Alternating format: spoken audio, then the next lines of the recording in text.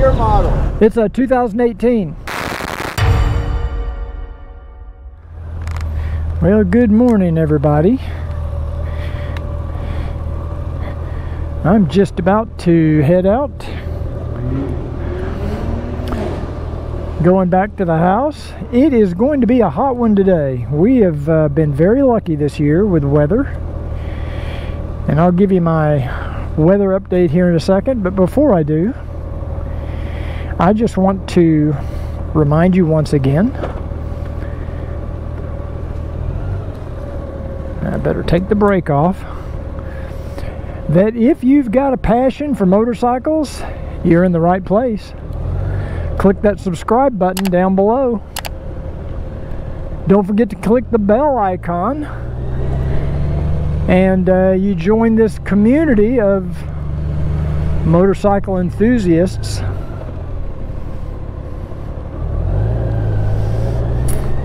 So today it is, at least right now, about, I'd say about 85 degrees. It's really not bad. Pretty pleasant. Very sunny, clear skies, no wind. It's just a perfect morning for a ride. And like I said in the opening, we have been very lucky this year. We have not hit triple digits here in Texas, or in Dallas, Texas, which is very unusual, because I can remember just not too long ago, about June, July, we had like 30 some days straight over 100 degrees Fahrenheit. Now some of you have mentioned that you'll notice on the screen when I put the weather conditions, I put it in centigrade, or Celsius I should say, and Fahrenheit. And that's because a lot of our viewers are in Europe or in Canada, where they don't use Fahrenheit, so I always put in both Celsius and Fahrenheit. And so it's going to get hot today. I think we might hit 100 today for the first time this year, and they say that all next week we're going to be over 100 degrees every day. So we're going to start getting it pretty soon. What's it like where you live? Are you getting those 100, 110 degree days? Well, it's coming this way, apparently. Now, by the time you watch this video, we will probably already be out of the country.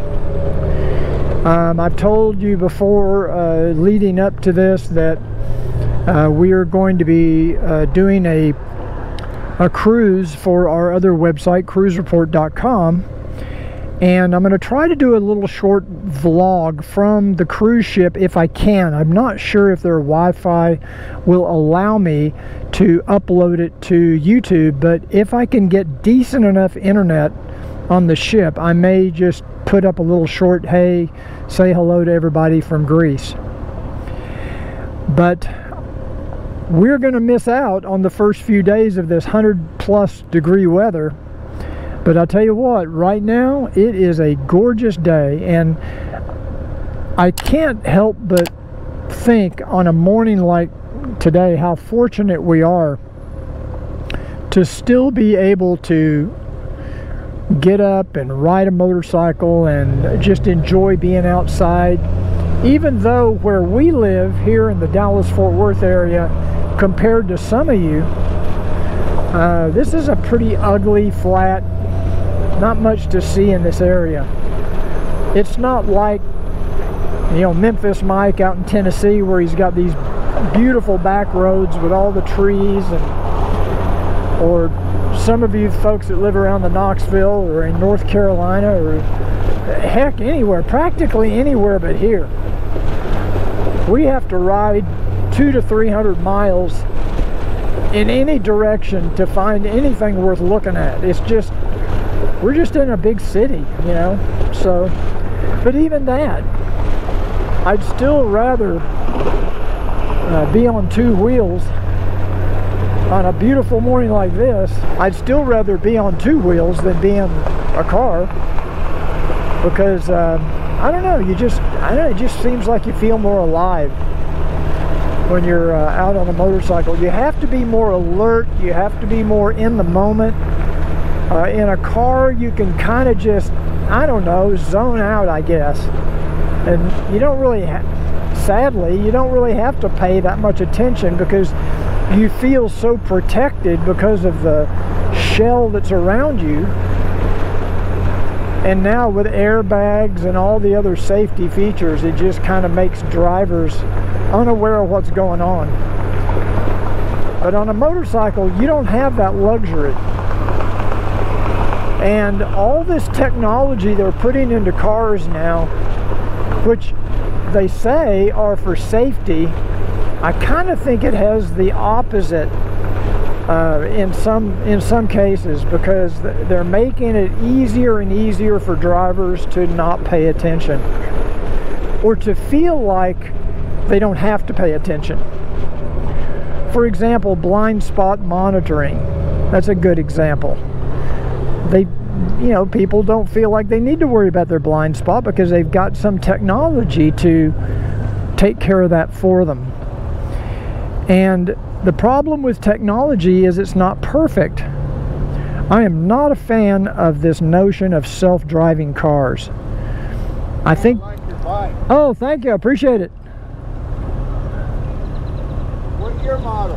It's a 2018. Really? So anyway, as I was saying, you don't have to worry about technology on that old Grand Marquis. Ricky's mother has a 2007 Grand Marquis, and it does not have all the little safety features that our 2020 Lexus has.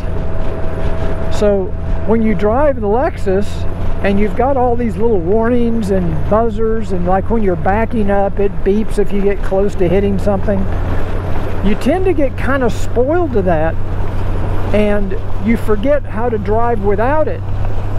And then you climb in that big old Mercury of hers, and you're liable to back right into a post or a door or someone else because you don't have that warning. You're used to having that warning.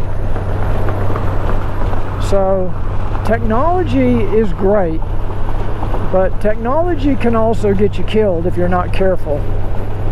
And as I started to say before he pulled up next to me, I'm not a big fan of the self-driving car concept because I just think it's going to get a lot of people killed.